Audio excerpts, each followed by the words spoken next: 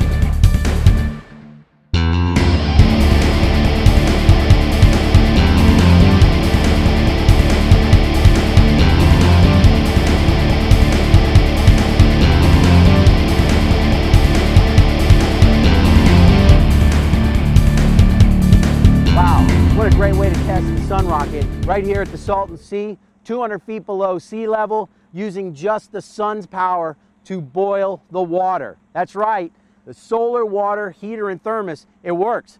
Anytime you need to heat water or boil the water, the Sun Rocket is a perfect tool for you. You can use it for camping, biking, hunting, picnics, and of course emergency situations. No batteries, no electricity, heat water anywhere. The Sun Rocket. We'll add it to our inventory at the store in Palm Desert, California, and we'll add it to offthegrid.com. So check it out. It's the Sun Rocket solar water heater and thermos.